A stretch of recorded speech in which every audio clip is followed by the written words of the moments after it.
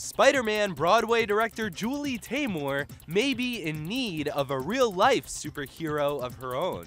A spokesman for Spider-Man Turn Off the Dark said on Monday that producers behind the show have hired musical consultant Paul Bogaev in an effort to help overcome the web of negative reviews and publicity this Spidey show has already garnered, even before its official opening.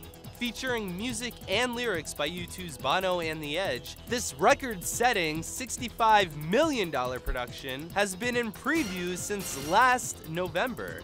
Now, the opening of Spider-Man Turn Off the Dark may be delayed for the 6th time.